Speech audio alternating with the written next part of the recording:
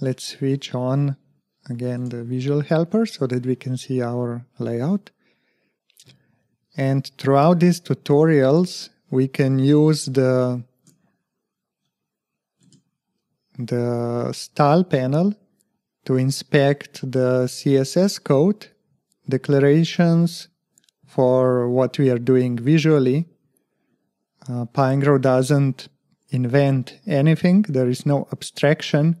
Everything we do in visual tools is immediately reflected in the underlying code. So it just saves us from writing all of this stuff by hand. Okay, so now what we did, we have 4 elements and we positioned these elements with coordinates, with rows and columns.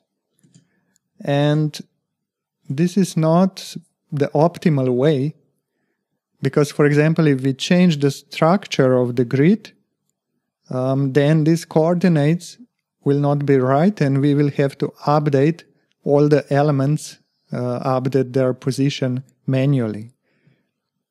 And luckily, Grid has another way of placing the elements, and we can place them with named areas. So these are areas, and we can give a certain area a name. For example, here we can say header.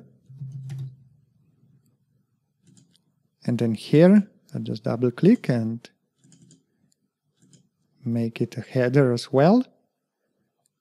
And then here in the style attribute, like now I selected the header, and here we have the menu for positioning this element.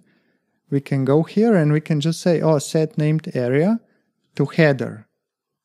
So the element is no longer placed by rows and columns, but rather it is placed by using the name of the area. So here is header. So if we would move header somewhere else, then we would not have to update the position of the element itself. Okay, let's do the same for the main.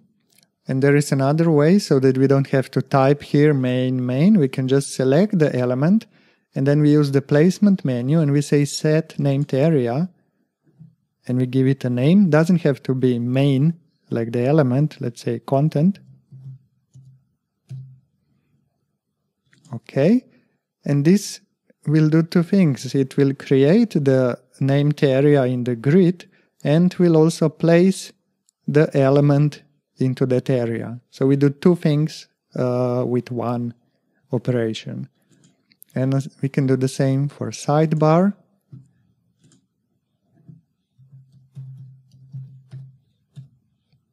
And also for the footer.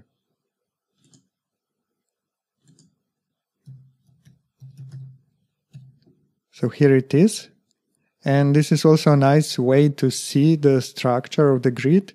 And now if we select the body, the grid element, we can see that we have another declaration called grid template areas that defines the named areas. So again, instead of writing this by hand, we can just use the visual CSS Grid editor in Pinegrow to manipulate these values. And we will immediately see why named areas are very handy. So now here we can notice that actually we can optimize the structure of our grid. These 2 columns are exactly the same. So why not just have 1 column instead of 2? So let's just go here and we delete the middle column.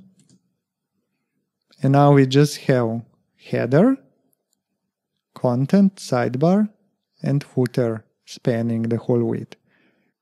So named areas helped us to better visualize the structure of the grid, to notice that we can optimize it, and then when we deleted the middle column, because the elements use named areas, we don't actually have to do anything else. They are already positioned where they should be.